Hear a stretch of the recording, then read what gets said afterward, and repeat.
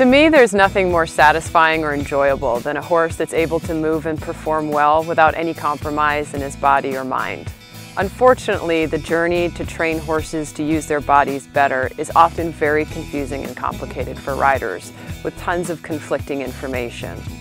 I wrote my first 2 books and continue to teach and train based on what I see as a strong need in the horse industry for simple, clear, and useful information to develop horses gymnastically.